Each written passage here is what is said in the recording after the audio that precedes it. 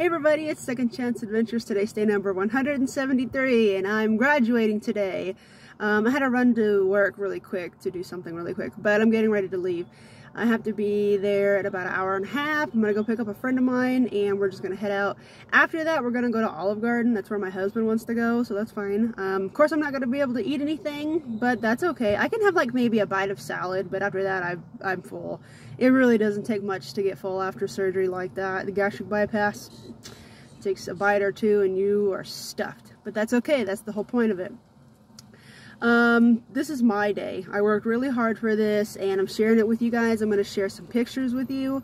Hope you guys enjoy it, and I don't have them yet because I haven't done it yet, but let's just hope that I don't melt, because the whole outfit's black and it's going to be like 93 degrees today, like 92, 93. So let's just hope I don't melt away like the Wicked Witch of the West. So enjoy the pictures, and we did it. We're getting so close. I'm at my half goal weight loss and it's getting better, getting much, much better. Life is starting to get a little bit easier, and yes, your weight does play a big part of it. The heavier you are, the harder it is to get places, both physically, mentally, and in the world, because let's just be honest, and I have experience with this, it's hard to move up and get somewhere in life when you're really heavy and overweight. People judge you, they don't ever want to pick you, they'll pick at literally anybody else except you.